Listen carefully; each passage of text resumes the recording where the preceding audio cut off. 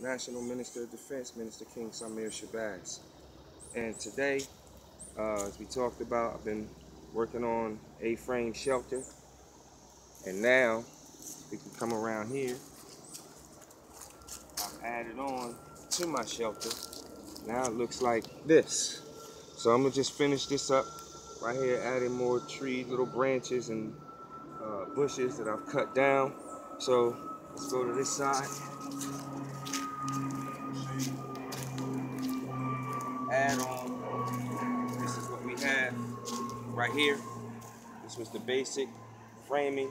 I laid it down with bark, as I told y'all in the other video. Laid it down with bark, covered it with bushes, more bark, more twigs and wood over top. Now I'm getting ready to make a big giant bush. So you'll just walk right on past it and think it's just a big bundle of trees that's grown together on a tree. That's called camouflaging. So now we're camouflaging our shelter. All right. So just show you how I'm gonna do this here. Just take the long ones and just pile them on here. Just stack them on.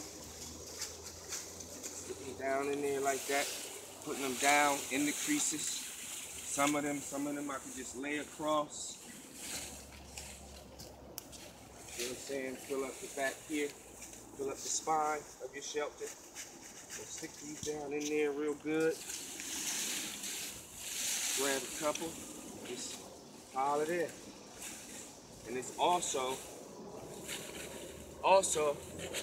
reinforces, come a little closer. It also reinforces the rain when it rains. So even though I got the bark and more leaves and piles of bushes and more bark to actually reinforce the leaks and everything, this will give it even more protection from the rain and even the cold, believe it or not.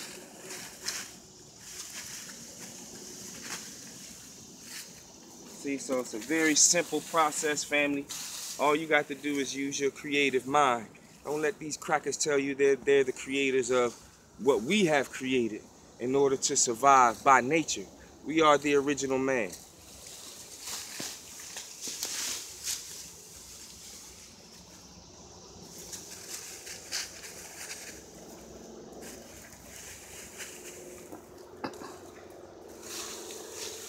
And also, you don't want to have it so sloppy looking where somebody could tell it was built there. You wanted to make it as camouflage as possible, but also as real as possible.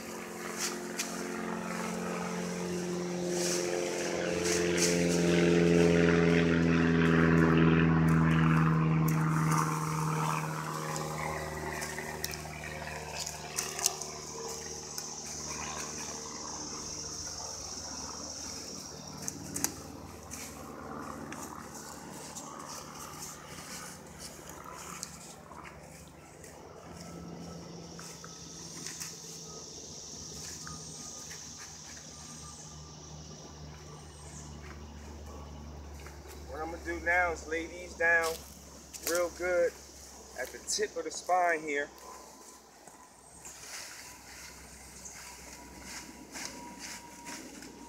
Because that's definitely where I want a bulk of it to be, because that's where my head is gonna be when I sleep. So definitely want to make sure I reinforce that part of the shelter very heavily.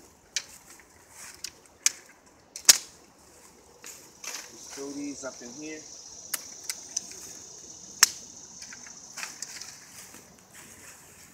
But for the most part, y'all see what I got going on, right? All right, so just know when you out here, all kinds of ways you can protect yourself for black survival.